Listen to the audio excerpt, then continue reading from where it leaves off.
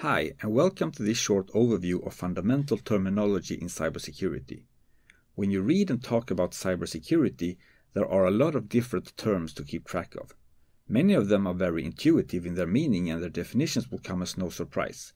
Still, many terms are somewhat overlapping or related, or even have a few different definitions and meanings. This can cause confusion or even send a wrong message if the sender and the recipient have a different idea about the meaning of a term. To help you follow and better understand the usage of terminology, we will here discuss some of the most common and fundamental terms. You may have noticed that we already now used one term that needs some context. That is cybersecurity.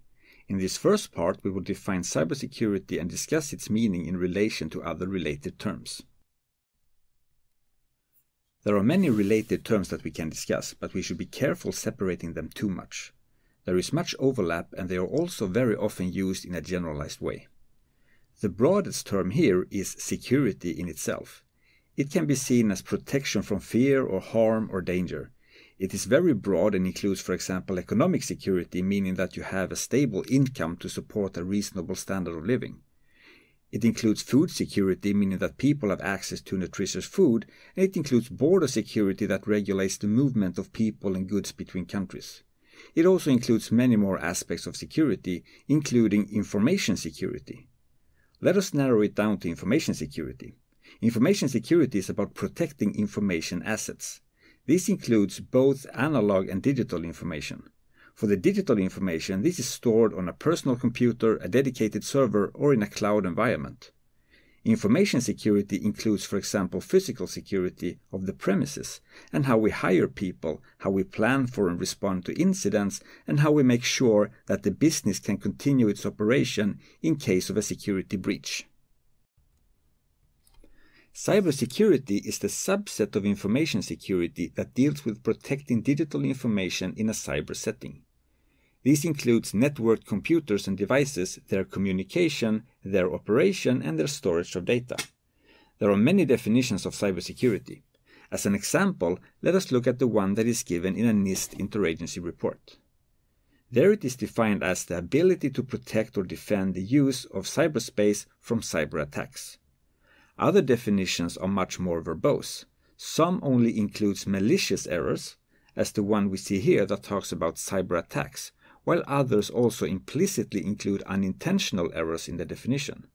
An example is the one in ISO 27032 that defines it as preservation of confidentiality, integrity, and availability of information in the cyberspace.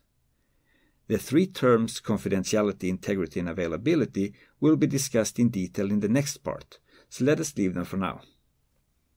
Working with information security often includes developing, testing, and maintaining systems and policies for protecting information.